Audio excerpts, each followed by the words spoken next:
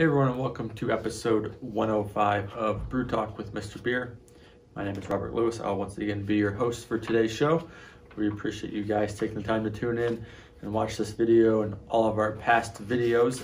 If you ever want to reference our notes for this video or any of our past videos, you can find those on our blog page, mrbeer.com/blog. We do written posts about all the videos as well. So if you don't want to hear us talk or you'd rather just read about it, head on over there. You can find all our notes and along with a bunch of other interesting blog posts that maybe can answer some questions you got or teach you some new recipes about doing different things with beer and all kinds of fun stuff over there.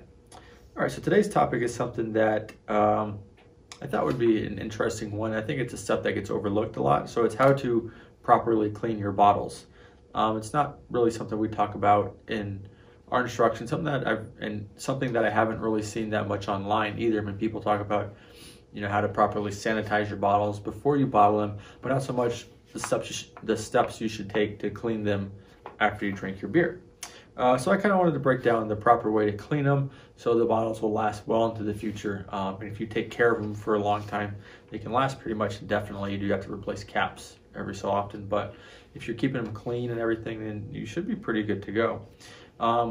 So if you are not cleaning your bottles properly or you just don't clean them at all, you're just rinsing them, it's going to increase a risk for getting infections that can kind of sit in there when the bottles have crevices in them and some stuff like that. So if you're not getting all that sediment out or any leftover beer residue out when you go to bottle your next batch, even with sanitizing, sometimes that can create some infections. So you want to make sure that you're cleaning your bottles once you finish it each and every time. All right, so once you finish pouring the beer out of your bottles, or if you're drinking straight out of the bottles, what are the steps you should do to clean it? So the first step would be to rinse it out with warm water in your sink. We recommend filling the bottle about halfway up, giving it a little swirl around in there, and then dump that out. And then I'd fill it up again. And what that first rinse is going to do, that's going to get any of the beer residue that's left in there out. It's going to get some of that sediment out, maybe not all of the sediment out. It's going to help get the good chunk of it out. And the second step is kind of repeat that process, fill it up halfway, put your cap on though and give it a really good shake. So shake it up really well, let that water kind of shake everything up and mix everything in. That should help get the rest of the trub out of the bottom of the bottle, and then dump that out. So at this point, what I usually do is I'll add a little bit of unscented dish soap. I will fill it up halfway with water, add the cap back on, and then I shake it up really good so I get that soapy water covering the inside, making sure everything's clean, killing any bacteria that might be left over in there. And then what I'll do is I'll usually take a bottle brush and kind of scrub the inside of it. You do want to be careful about what type of bottle brush you're using. If you're going to use something that is abrasive or that has kind of harder bristles, you can risk scratching the inside of your bottle, which those scratches are great places for bacteria to sit and for infections to take place in your beer.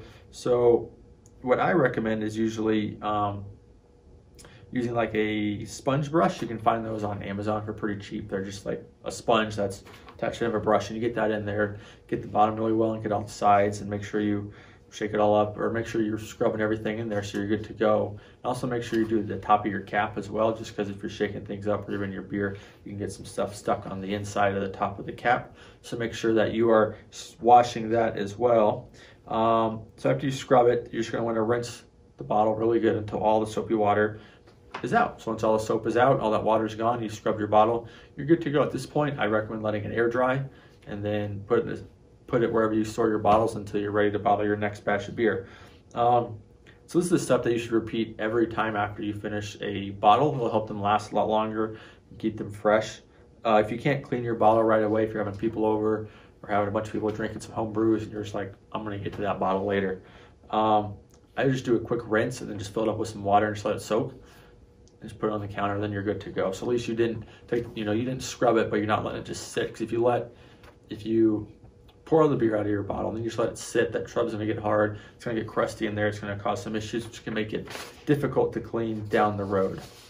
And one more step that I wanted to add that I do with my bottles, not every time, but after every couple batches that I brew, is I let them soak in a solution with the Craft Miser Oxygen Brewery Wash. So basically I just fill up like a 5-gallon bucket, or I have a 5-gallon bucket. I fill up with like 2 or 3 gallons of water, follow the directions in the back of the wash for how much how many scoops to add. Mix it up really well, and I just fully soak the bottles in there, let them soak for a good 5-10 minutes. Then after that, you're just going to rinse them very well. So usually what I'll do is I'll soak them in there, and then I'll rinse them, and then I'll soak them in just some plain water as well, because it gets all that stuff off, make sure all the cleaner's off and they're good to go. So that's kind of an extra step if you wanted to do every once in a while to help your bottles really last a long time. But you know, if you want your bottles to last, taking proper care of them and cleaning them is definitely the way to go. So it's going to wrap it up. Hopefully you guys enjoyed the video. Please make sure to like, comment, or share it where you can. We really appreciate it. Make sure you're following us on all social media channels. We're at Mr.Beer on Facebook, Instagram, and YouTube is where we are most active. If you want to join fellow Mr. Beer brewers, join our Facebook group.